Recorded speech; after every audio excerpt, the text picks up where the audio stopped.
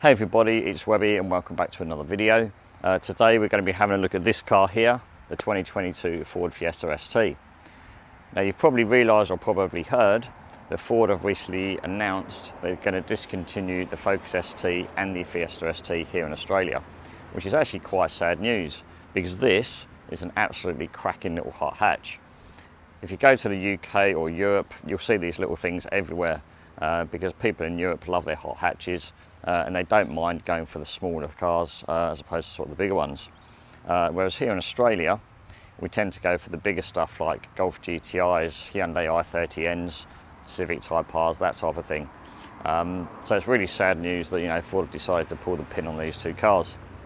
Ford have very kindly lent me this car for the week, which I booked in a couple of months ago now, before they actually announced that the car was getting discontinued. And I've been so excited to get my hands on this car that the news that they're discontinuing it kind of like, it disappointed me, because it's like, I want to give a really good review of this car because I think it's fantastic. But at the same time, it's sort of tinged with a bit of sadness that no one else is going to get to experience it once these cars have left Australia. So yeah, it's a little bit of a sort of sad story, I suppose. But anyway, we're going to have a look around the car.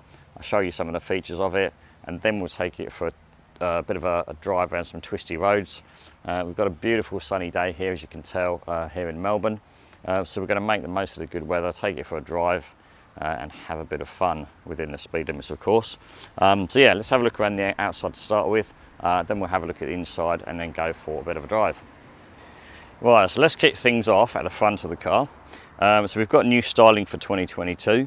The front grille has been redesigned. The Ford badge is now in the middle of the front grille, as opposed to being on here on the top of the bonnet. We've got the front lip spoiler at the bottom with the Ford Performance logo in there. And we've also got some new Matrix LED headlights, which are fantastic. Under the bonnet, the engine has been updated as well. It's the same 1.5 litre 3-cylinder turbocharged petrol engine. That's good for 147 kilowatt, but torque has now increased to 320 newton meters, which in a car that only weighs around sort of 1200 kilos is absolutely fantastic. It's got plenty of guts, it pulls really well, and even when you're on the freeway in 6th gear, it just goes. There's plenty of guts there, and that torque really gets you moving. So yeah, engine is absolutely fantastic in this little car. Right, now coming around to the side of the ST, we've got some lovely sort of matte grey 18-inch alloy wheels, Michelin Pilot Sport 4 tyres, which are absolutely fantastic. I do like that particular tyre. I've got them on my own car, they are fantastic. I love the colour of this as well. It's called Boundless Blue. And we also got the optional black painted roof as well. You can't actually get this colour combination anymore. You can't order the car anymore, really, to be fair. In terms of availability, you might find one at a dealer if you're really lucky. But other than that, yeah, they're pretty much sold out effectively. But anyway, yeah, from the side, fantastic looking car. It is quite practical. It's 5 doors. We don't get the 3-door version here in Australia. Other countries, like I say, the UK and Europe, they get a 3-door and a 5-door. But I think there's nothing wrong with it being a 5-door because it could be seen as a small family car. So yeah, so from that point of view, it is quite practical. Things like keyless entry are standard, which is nice to see. They have actually deleted some of the safety stuff that used to be on this car, purely because, like any other manufacturer, semiconductor problems. So things like blind spot monitor and rear cross traffic alert have been deleted. You don't get the Bang & Olufsen sound system anymore. So yeah, I guess for a car that's not going to be sold here anymore, Ford weren't really that bothered about losing some of the items that were on the car in the first place. Which is a shame because, those little features just add up and, make it a complete package, really. Right, so let's jump inside then, have a bit of a look around. Look at that interior, how cool is that? These seats, by the way, in the previous model you used to have Recaro seats, but it's now Ford Performance seats. I'll give you a bit of a look as we explore the inside shortly, but yeah, look how much bolstering here you've got down the sides and there by the sort of rib cage area. They are probably the most comfortable seats I've sat in for a long time. But let's climb aboard and have a bit of a look around at the interior of this Fiesta. So this is the view from the driver's seat. As you can see, we've got this beautiful leather wrapped steering wheel, the digital display in front of the driver, which I'll turn on in a second. because it's quite warm and I want to put the air conditioning on basically. Actually, let's do that first. So push button start is just to the left there. Push the buttons, bring them into life. We've got the nice digital instrument cluster there. We've also got the Sync 3 sat-nav system there, so it's nice to see the ST logo popping up again over there. So yeah, steering wheel is fairly sort of standard stuff. Certainly if you've driven any Fords recently. Cruise controls this side, buttons on this side to operate the digital display in front of you. But we've also got things like the Sport and the Mode buttons as well. So these, obviously that one would turn on the Sport mode for the car. And then the Mode button will actually cycle through the different modes, so economy, sport, track, that type of stuff. And it does have quite an effect on the sort of sound of the exhaust and throttle response and that type of thing. So that's the general layout of the dash. The digital instrument cluster is nice and clear and easy to read. It's actually similar to other models, so things like the Ford Escape has got the same instrument cluster as well. Some of the high-end Focus models had it, like the ST. So yeah, it's very sort of familiar. It's typical sort of Ford, if you like. So then when we come across from there, as I said, we've got the Sync 3 infotainment system. This has been around for a few years now in different sort of Fords, and they're now moving on to Sync 4. So this is sort of the older version, if you like, Sync 3. Sync 4 gets things like wireless Apple CarPlay, which is actually quite nice. But Sync 3 is still a very, very good system. And it's sort of, you know, carried its age quite well. Just some buttons there for preset radio stations. You can adjust your speakers there. Coming down further, we've got things like the air conditioning controls, which is climate control, so it's obviously regulates the temperature for you. We've then also got some quite surprising features. So if you can just see down here, we've got things like heated seats for the driver and passenger. We've got a heated front windscreen, and we've also got a heated steering wheel, which is sort of surprising here in Australia because, yeah, generally it doesn't get that cold, to be honest. But yeah, we do get the odd cold night, so I guess that does come in handy. Down the bottom there, you've got a wireless charging pad. Now, one thing to note is I've got an iPhone 13 Pro Max. If I've got my case on my phone, which I always have, just in case I drop it, the phone doesn't quite fit because you've got this sort of raised section here. So although the phone fits, because it's got the case on it, it doesn't go flat against the wireless charger. So I actually have to take my case off of my phone for it to actually charge my phone. You know, it's a first world problem and all that, but it's just something worth noting. This little gadget here, I've actually added, it's not a product placement or anything, they don't sponsor the video. It's a C Play to Air wireless Apple CarPlay adapter. So it just means when I get in the car, I haven't got cables flying around everywhere.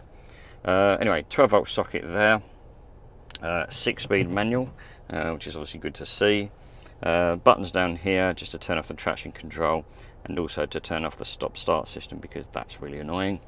Manual handbrake, which again is good to see.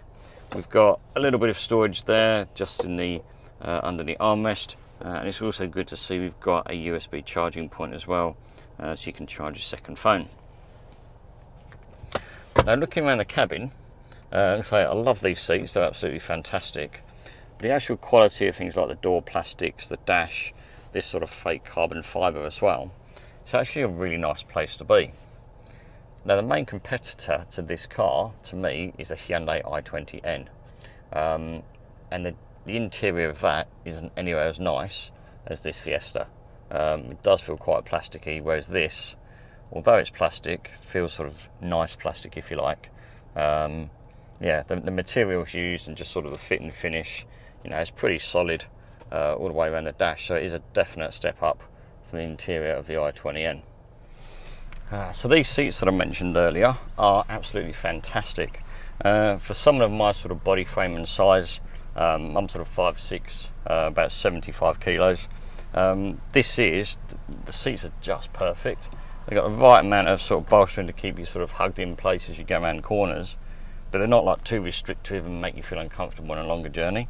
They are absolutely spot on. The steering wheel is obviously adjustable for height and reach. You can get exactly when you want the steering wheel to be. So the driving position is, yeah, it's absolutely spot on. it's just perfect for, you know, if you want to go out for a little blast around country lanes. You know, the seats are going to sort of hold you in nicely when you're doing a bit of sort of hard cornering, but at the same time they're super comfortable if you're on a long journey too. So these are absolutely superb seats. In terms of visibility, for a small car it's actually quite good. We've got decent sized windows out the front. There's a great view out the front windscreen. You've even got that little window at the front there, which helps with blind spots, which actually aren't too bad because the pillar there is fairly narrow and the window goes a long way towards the front of the car, so you don't really get too many blind spots at the front. But that's my seating position in the front of the car. Let's have a look at the back and see how much space we've got left there for rear passengers.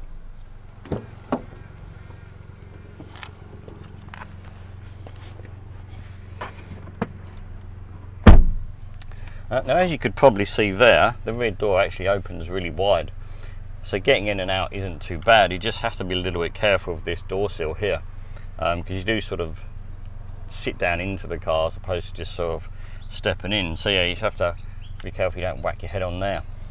In terms of space in the back, it's actually not too bad. As I said, the driving seat's in my position, so yeah, I guess it's a benefit of being short that, you know, I can sit behind my own sort of seating position. The seats are quite bulky. It does sort of intrude a little bit into the space in the back of the car, although not so much around the knee area, it's more in the top. So it does mean you can stretch your legs out. Your feet do actually fit under the driver's seat, which is really, really good, because it gives you plenty of space to sort of move your legs around, particularly handy on a longer journey, so you don't get uncomfortable. We haven't got too many amenities back here though. We've got a couple of nets on the backs of the front seats.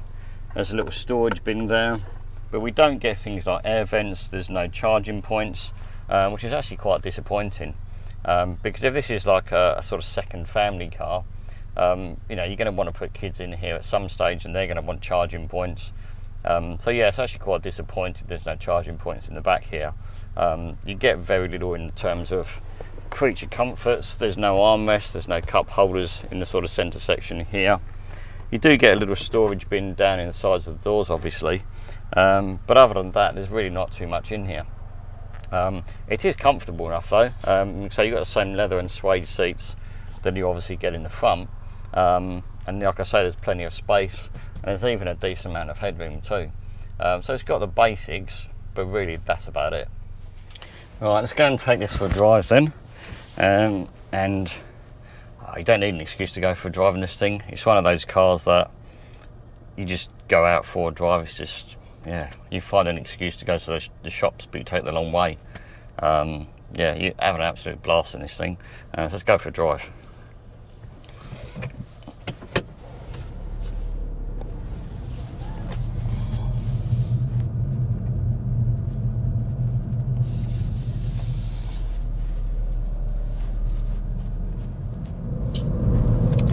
So here we are inside the Fiesta then, taking it for a drive.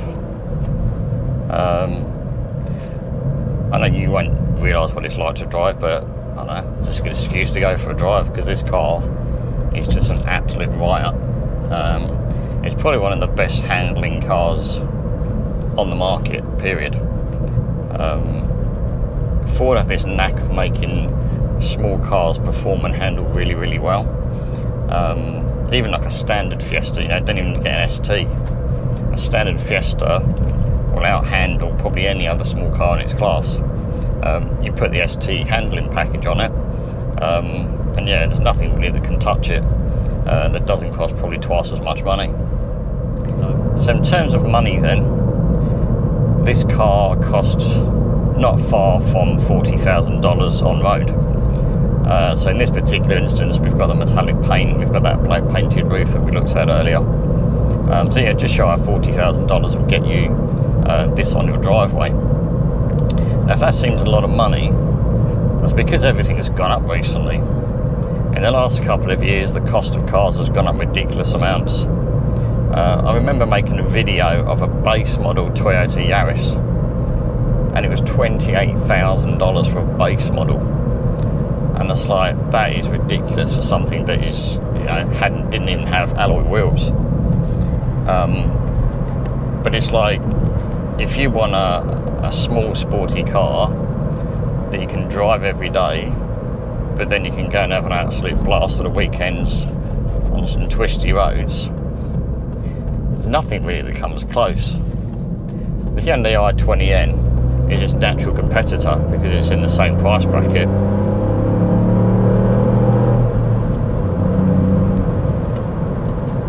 Sorry, bit of acceleration there. It's very addictive, this car. It's one of those cars where you purposely brake and slow down, and there's no traffic around obviously, just so you can accelerate again. Just so you can feel that acceleration, that little 3-cylinder hum from the engine, the sporty little exhaust note. It is just an addictive little car. It is such a shame that Ford aren't keeping these here in Australia. But I understand they don't sell in big numbers. It is a very niche car. You'd probably see, probably 10 i20Ns to one Fiesta ST. Not that there's many i20Ns on the road either. But yeah, it is a shame because it is such a cracking little car. Like I say, I can remember, living back in the UK, these things were everywhere because people buy smaller cars there as well. Here in Australia, people don't buy small cars. You started to see a lot more things like Golf Rs, Golf GTIs these last few years because people are buying those instead of the V8s that we no longer have. But yeah, they haven't quite gone as far as going to cars this small.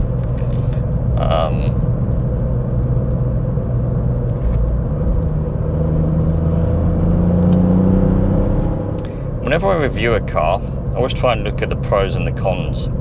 Doesn't matter what brand it is, although I work for Ford, I look at everything equally. So I always try and find the good and bad in every car. If there's something I particularly like, if there's something I don't like, I'll tell you all because, I don't want to be as honest and impartial as possible. And I really struggle to find anything I don't like about this car. But on a personal level, the one thing that I really think is missing, I don't care about blind spot monitor and rear cross traffic alert and stuff like that. The one thing for me that's missing is the rev matching. Because, I don't know, have you ever tried to do heel and toe yourself? I've tried it a few occasions in this car, and you almost end up putting yourself through the windscreen because you're trying to balance how much pressure you put in the brake pedal to then push your foot over to the accelerator to blip the throttle and try and do that perfect heel and toe manoeuvre. But I just can't do it. And it's the one thing that the i20 had that I drove earlier this year. And I just love rev matching. I mean, it makes you feel like a hero when you're driving, basically. I have tried sort of to find ways around it in this car. When I'm down changing, give the the accelerator a bit of a stab to bring the revs back up, and it works to a point, but I'll never be as good as a rev matching system on a car. So that would be probably my downside to this car.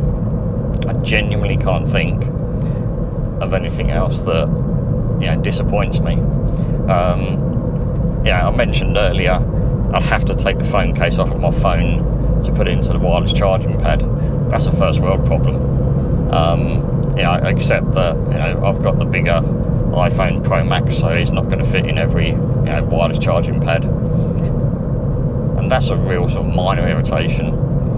But the rev matching, I'm definitely disappointed that's not on the car. And everything else is just fantastic. It's got great handling, it's got great steering. The engine is an absolute peach. The amount of torque this thing has got is just ridiculous. You can be on the freeway doing about 100 k's an hour in 6th gear. If you put it in sport mode, so you get a bit more throttle response and you've got that full fat power, literally as you put your foot on the throttle, it just goes. And you're almost sort of thinking, oh yeah, I've got to change gear, I'm not in 6th gear. But you are. You're in top gear and it just pulls away. 320 newtons of torque in a car that weighs, like I say, around 1,200 kilos. It's just fantastic. And in terms of the boring stuff, the car comes with a 5-year warranty, as do all other Fords. You got cap price servicing for the first 4 services, which are every 12 months or 15,000 Ks, capped at $329 per service, so it takes you up to, like I say, 4 years or 60,000, whichever comes first. You get roadside assistance, the normal sort of stuff that you get with every Ford. In terms of running costs for fuel, the official figure is 6.3, is a 47 litre tank. If you manage to get anywhere close to 6.3, you're going to get sort of 600 or 700 Ks out of a tank. I'm currently sat on 6.5, which is quite amazing, really. I have done a fair bit of freeway in that, but then I've also done quite a lot of town driving as well. Because my journey to work, although it's on a dual carriageway, it's all stop-start, it's all going through, you know, sort of little towns to get to work. And lots of traffic lights and school traffic and that sort of thing. And then you get Sunday afternoons like this where you find a twisty road and you test out how much grip those Michelin tyres have got.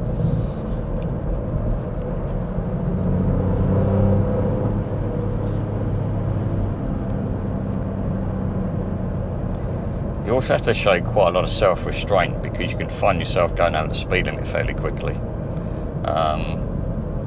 It's fairly refined in here. It's not the quietest car I've ever driven, but it's also a long way from being, you know, what you class as noisy. And obviously that depends on road surface too.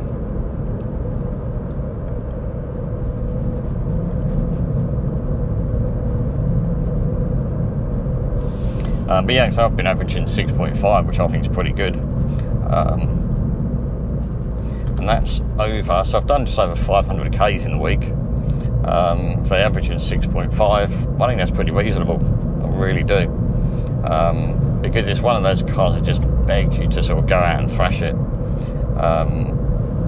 And just have an absolute blast in it.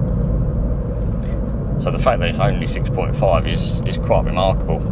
I put that down to, you know, spending a little bit of time on the freeway. But if you spent all your time, if you lived out in the countryside with some great twisty roads, your fuel consumption would be considerably higher. I know mine would, because you'd just be out there every weekend, yeah, just having an absolute blast. So that's the end of the video.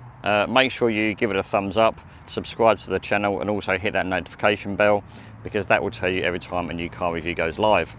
If you've got any questions or comments about the Fiesta ST, leave them in the comment section below for me. And that just leaves me to say thank you for joining me today, and I look forward to seeing you all in the next one.